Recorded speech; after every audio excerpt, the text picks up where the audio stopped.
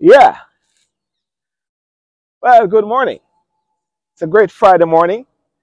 Um, just hibernating here in the park, just really enjoying the morning just before work.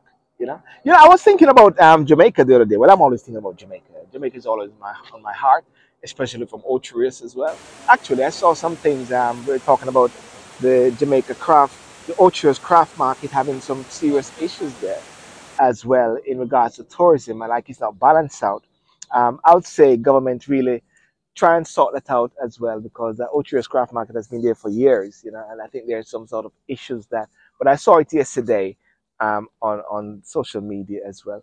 But I was thinking about this plane with over 250 or so Indians who came from I don't know where they came from, but it was a German plane, you know that it was breaking. It was breaking.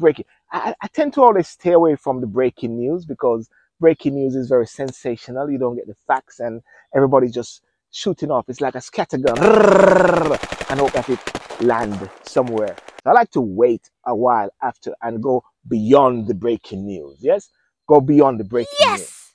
And anyway, I understand that they have left the country, but something which is niggling in my mind, and I'm sure many people are asking that same question that I've even spoken to.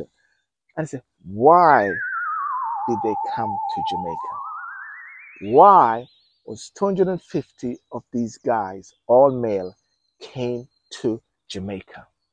Why were they booked in at the Rock Hotel or so? Why? That's a big question. Why? That's the most important thing. And I think because of that, I'm going to do a show this Saturday night. Um, why is everyone going to Jamaica? What is it? It's a jewel of the Caribbean. What is it that why everybody's going to Jamaica? I think I'm going to do that. Ladies and gentlemen, just a food for thought. Yeah, enjoying the park here in the morning.